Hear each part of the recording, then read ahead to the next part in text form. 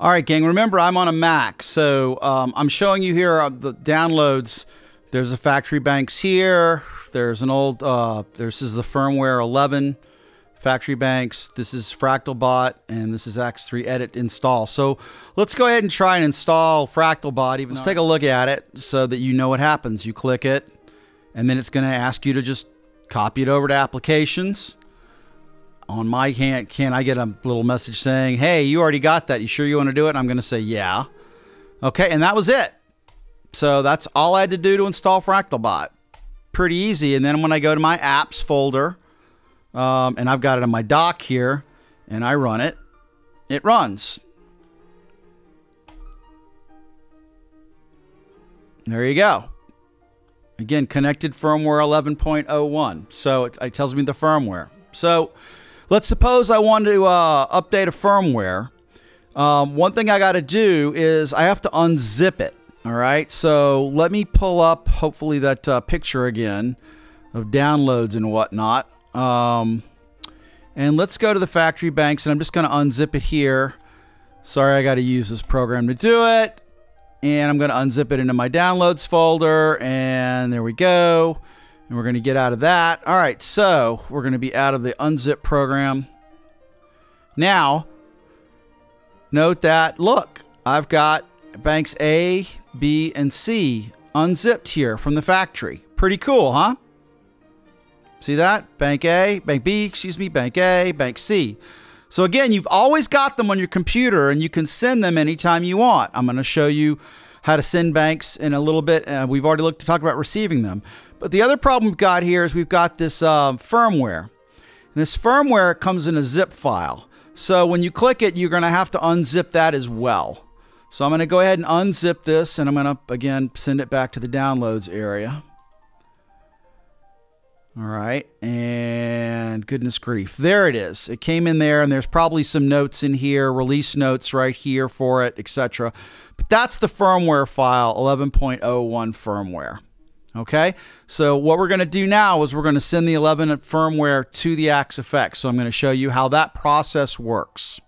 All right, so I'm going to get out of here, get out of WinZip, and we are going to, since we've got 11.1 on here, but if yours says something less than that, or you want to update firmware in the future, this is how you do it. Browse. We know we put it in my downloads folder. We know that this is what it is. It's going to end in SYX. X3, release 11.01, okay? So that's how you know that's the firmware. We downloaded that. There it is. Now, I'm going to do this, and it's going to take a little while for it to do it. It transfers this system exclusive. It'll go to the machine. This bar will take a little while to go through it all. Don't touch your unit while this is happening. Don't touch a knob. Don't touch a button on the floor. Don't try and play your unit. Just don't do any of that. It's too risky. The other thing that's going to happen is on the screen of your AXEFX, it's going to say updating DSP firmware, file transfer in progress. And you just let it do its thing. This is Cliff doing its magic. It's going to update the firmware. It's going to clean some things up. And when it's all said and done, it's going to say, okay, you need to reboot your AXEFX 3. That means you got to turn it off, wait 5 seconds, and turn it back on, and the new firmware should be in place, and we're going to check that with FractalBot. You probably want to save these firmwares, move them or copy them over into the file where you keep the presets, so you've always got that firmware associated with those presets. It's a good idea to do that. There is a website somewhere maintained in France by some wonderful folks that has every single firmware that Fractal's ever done, and it saved me a couple of times. So this firmware takes a while, as you can see, and I told you this is just we're going to show you what the process is like. It takes a little time to do that. So look, we're almost done here. The bar is at 98, 99, 100, and now we're going to get this message, right? And if you looked at your screen, it will say updating DSP firmware, firmware verified, writing to flash.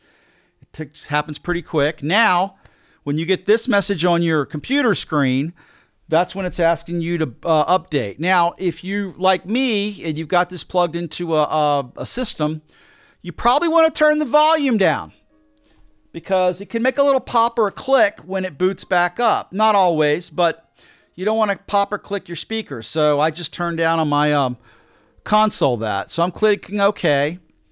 And it's now booting up. And remember, I've got FractalBot running here.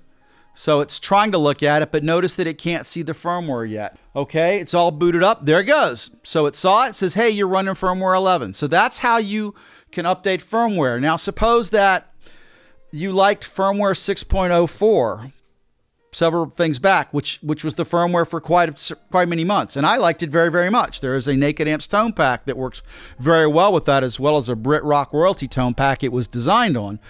If you can find that firmware, you can load that in and you can run those old presets under that firmware and it will sound great. So you don't have to do that. I'm just letting you know that these are your options.